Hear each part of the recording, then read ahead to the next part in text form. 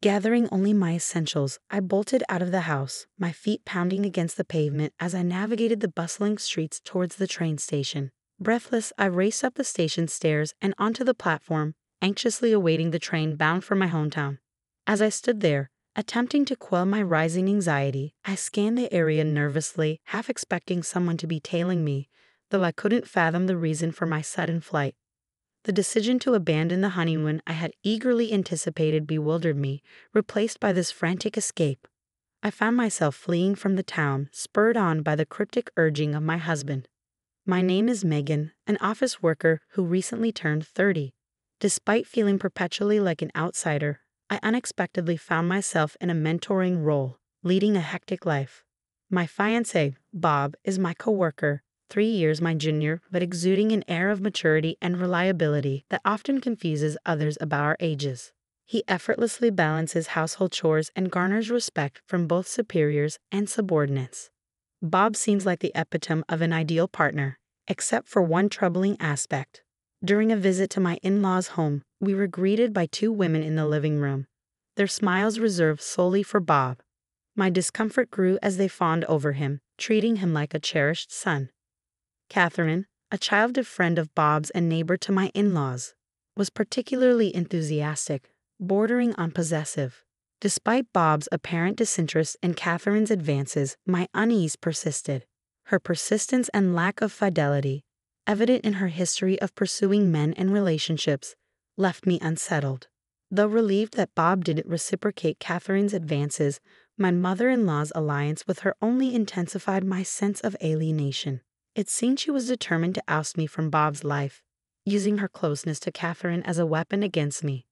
I stand taller than her son, investing endless effort into my work, yet she seems oblivious to Catherine's true nature. She perceives Catherine, with her poised demeanor and initial facade of obedience, as a manageable and praiseworthy addition to the family. But due to those 2 women, our wedding unfolds into a nightmare scenario a month later. Astonishingly, Catherine, uninvited, graces the reception wearing a pure white dress, a privilege reserved solely for the bride. Though not as extravagant as a bridal gown, its color remains unchanged, and she becomes the focal point of attention in numerous ways. What's even more unsettling is her audacity to claim a seat at the family table beside my mother-in-law. Throughout the slideshow and our friends' speeches, her presence irks me as she engages in casual conversation with my mother-in-law. When they approach our table, my husband confronts them, struggling to contain his frustration. Catherine, you weren't invited, and you're wearing a white dress, seated at the family table. What on earth are you thinking? Mom, why are you allowing this? It's my childhood friend's wedding. I couldn't miss it, and white suits my complexion best. Catherine retorts, while my mother-in-law enthusiastically endorses her choice, claiming she requested the seat due to an oversight in arrangements. Helpless against his mounting anger, my husband looks to his father, who wears a pained expression, evidently overshadowed by his wife's domineering nature. Despite our year-long anticipation for this day, frustration threatens to overwhelm me. Yet I refuse to give them the satisfaction of seeing my tears. With a forced smile, I lift my gaze to Catherine, determined not to let her disrupt our special day. I observed a slight twitch at the corners of Catherine's eyes as I addressed her. How considerate of you to join the celebration, even without an invitation, Catherine. You truly are a thoughtful friend, aren't you? Her response was a grimace, countered by my remark about sharing her meal. My mother-in-law, sensing an opportunity to change outfits, swiftly interjected, "Oh dear, it's almost time for me to change. Please step back. I'm terribly busy after all. I am the main event." With practiced calmness, the attendant by my side gracefully urged others to make way for the newlyweds, ensuring the smooth flow of the reception.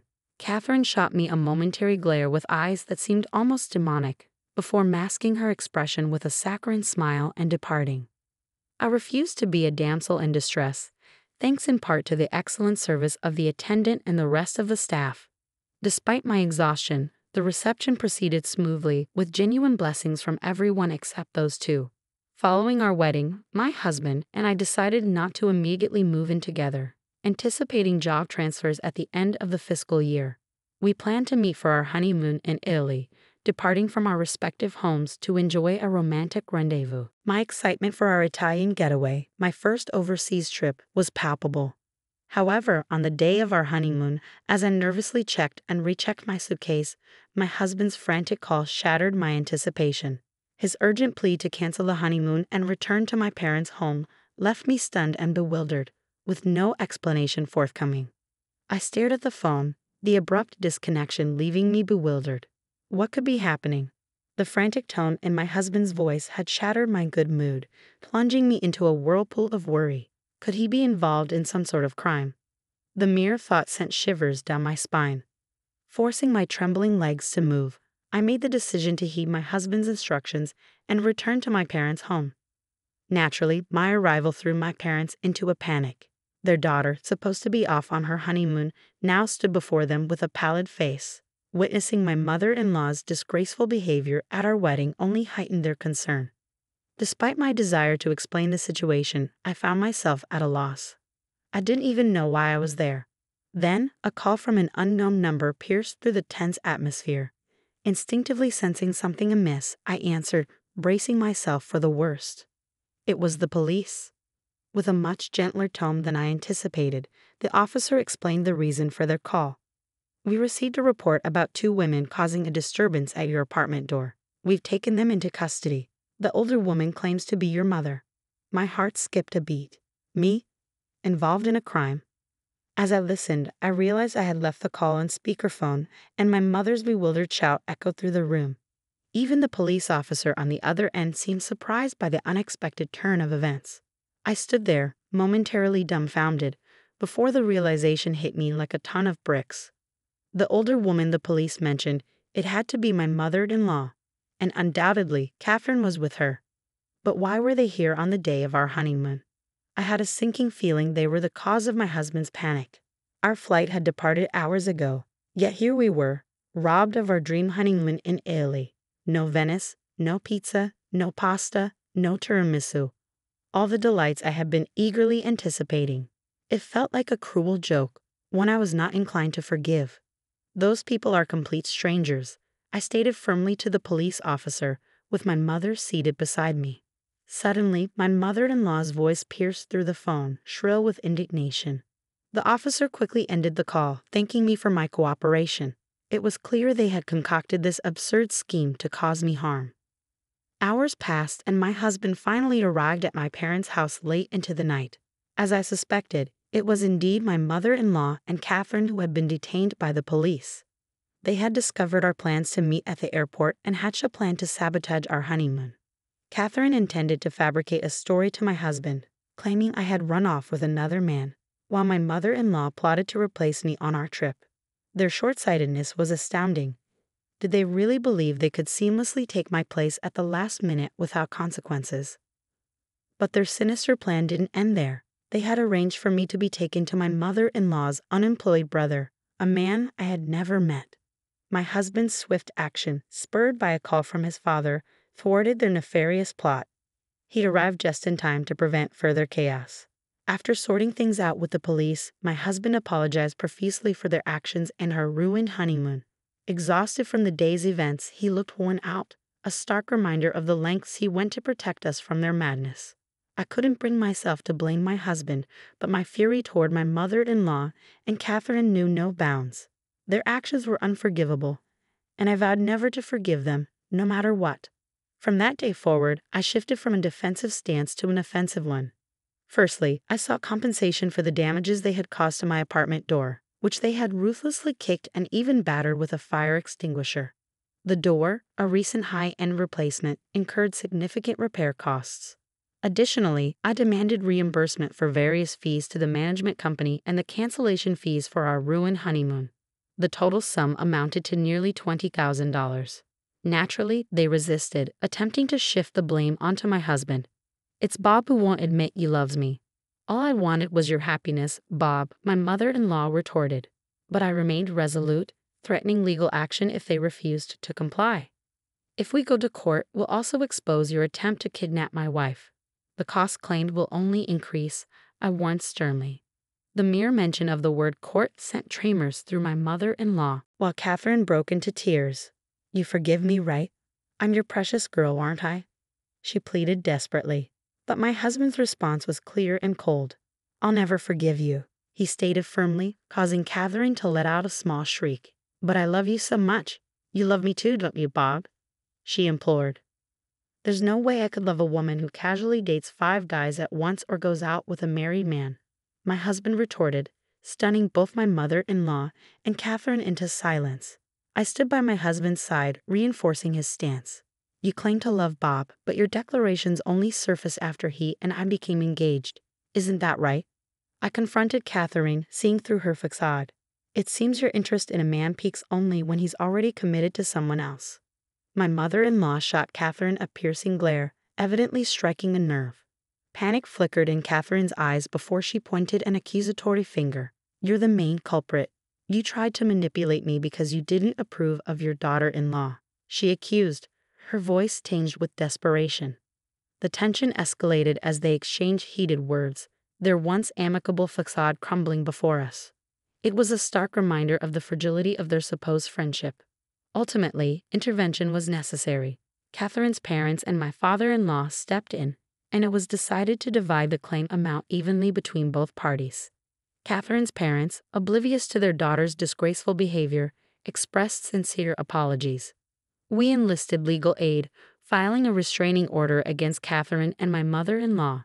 Despite my mother-in-law's tearful refusal, their malicious intentions couldn't be overlooked. Though their plan was thwarted, neither received absolution for their actions. Neither my husband nor I harbored any intention of granting forgiveness. 3 years later, as we enjoyed a tranquil life with our newborn child, an unexpected visitor arrived at our doorstep.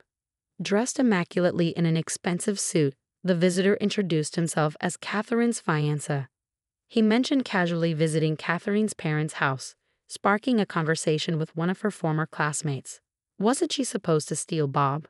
The classmate had remarked. For the first time in a while, a shadow passed over my husband's face at the mention of Catherine's name. It seemed a classmate had attended our wedding and witnessed Catherine's disgraceful behavior. Initially, I brushed it off as a joke, but concern for Catherine's well-being gnawed at me.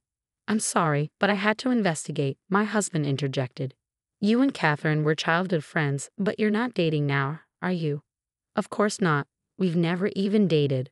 My husband replied firmly, visibly relieving Catherine's fiancé. However, he added with a hint of apprehension, but she might be dating someone else.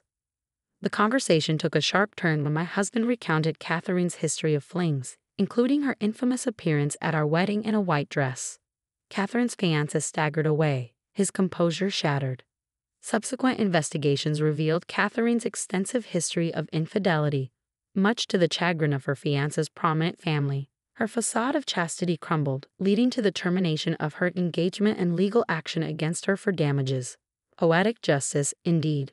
My mother-in-law, fretting over missing out on meeting her first grandchild, watched from afar as my father-in-law cheerfully delivered baby supplies. It seemed Catherine's downfall had brought unexpected blessings into our lives. But I sent them back without even a glance. Catherine found herself abandoned by her fiancé and drowning in debt, while my mother-in-law yearned to see her beloved son and grandchild. Now, as neighbors, they engage in heated disputes at every encounter, much to the discomfort of those unfortunate enough to witness. Hey, Megan, how about we visit the Miami Seaquarium on the 2nd day and head to Key West on the 3rd? I've heard about the overseas highway, my husband suggested, trying to lift our spirits. That sounds beautiful. I'm also craving seafood at a Cuban restaurant, I replied, envisioning the adventure ahead. And I can't wait to swim with the fishies. As our son approaches his 3rd birthday, we're planning a honeymoon we never had. Our destination, Florida. Our main goal, to show our son dolphins, of course, and to indulge in all the culinary delights the Sunshine State has to offer, especially Cuban cuisine. Italy may still be a dream on the horizon, but with my husband by my side, I know we can make it happen. After all, every day feels content and happy with him.